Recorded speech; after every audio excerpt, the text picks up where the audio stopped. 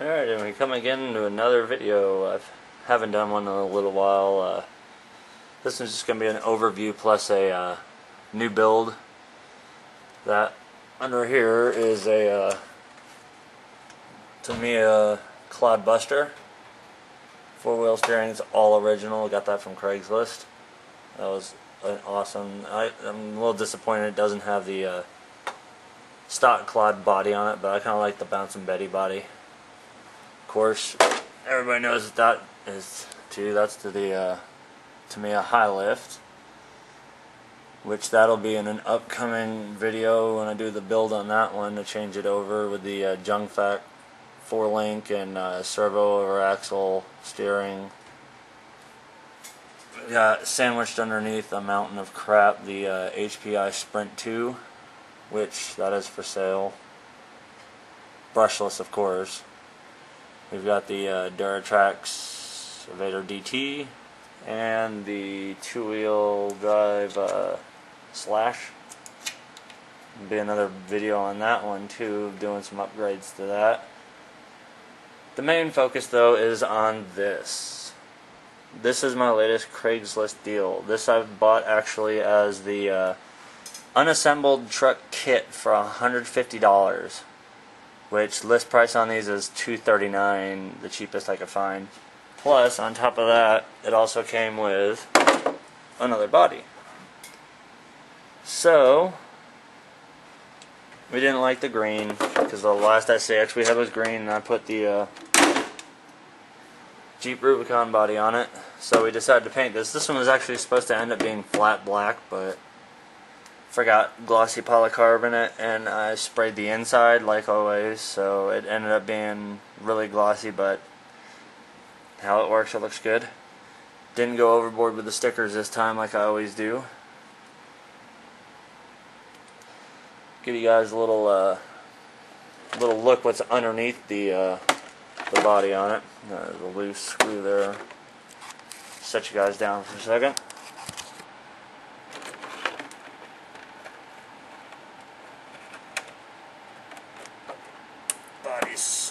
I'm going to drill a bigger hole. Alright, so underneath this one, I built this straight out of the 110 truck kit.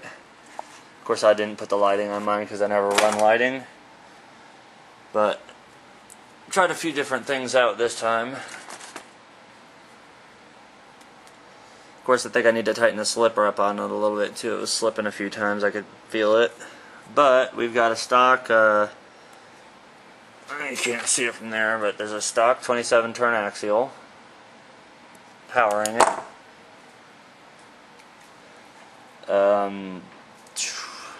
See, I've got the hardened steel outdrives in it. Stock shafts for now. If I ever get up to it, I'll buy another set of MIPs, but those will most likely be going on the Wraith when it comes out, and I get it. My little switch here for the on-off for the crawler, I had to solder the positive and negative together because the switch broke, and there was no way to fix it.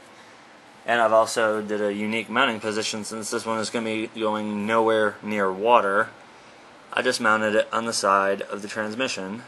And of course we've got a 5000 nickel metal hydrate battery powering it. And since I have never built the kit before, I'm not sure if this was an option or if this is stock with the kit, but it came already with the metal 4-link kit and the front steering link kit too, which was actually a shocking bonus for me, seeing how that's and the trees and everything. It came. That's usually about $40 if you buy it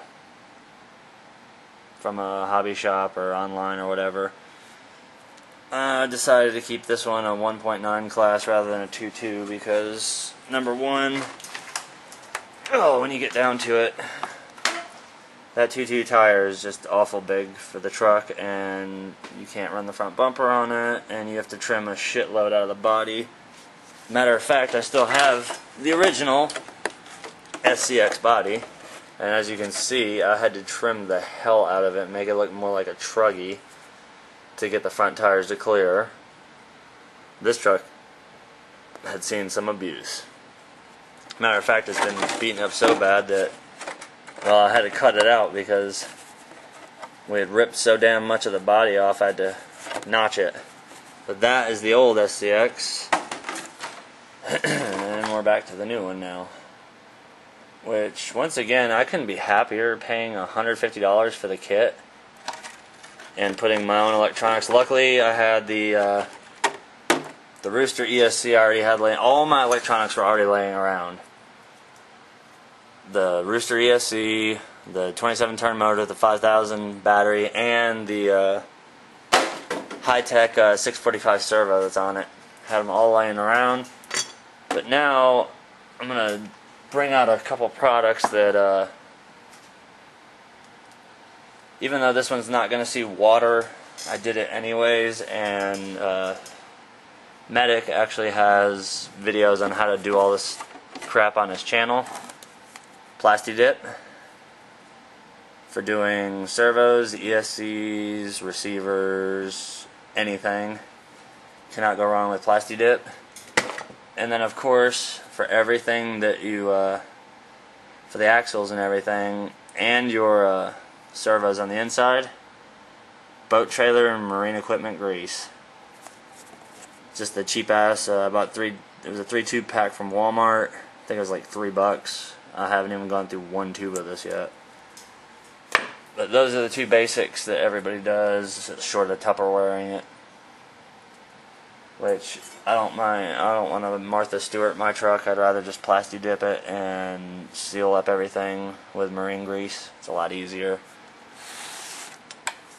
Let me put a couple stickers on it just to make it look good. But this truck was very, very easy to build compared to the F350 over there. That truck took 3 days to build. This one took about 8 hours.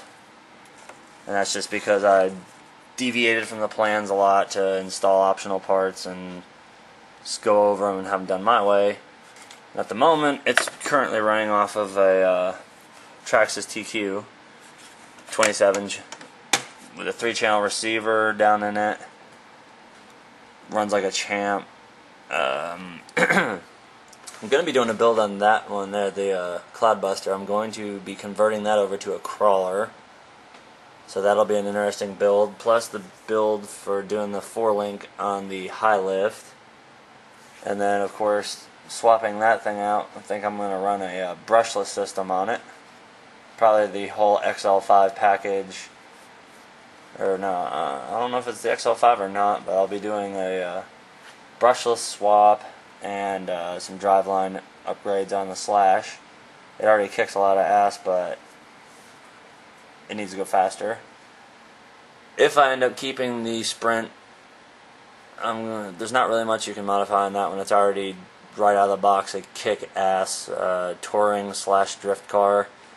The Duratrax, however, we are going to be upgrading. It's got a 20-turn Photon Speed 2 motor in it right now. That'll be swapped out to either a Titan 12-turn or a 10-turn Firebolt. The differential gears are going to be replaced in it, stronger dog bones, and a lot of graphite parts on that one, which will stiffen that up. That truck's pretty cool. The only thing that I have a problem with is, look at it, it's dwarfed by another 110 truck. Which I should have just ended up buying 2 of these, but Duratrax was only $130 and the Slash was $240, I think. But either way, what do you think, Medic? Does it look like your old SCX honcho? Minus the mud on it, because I know yours are always kept pristine. Either way, that's the new rig I acquired. And pretty much covered all bases. The upgrades on all those trucks, plus videos of this sucker in action. Guess that's pretty much it till you see this thing out on the trail. Hope you guys enjoyed it. Hit subscribe if you like what you see. Don't forget to check out DJ Medic 2008's channel for everything RC. Catch you guys later.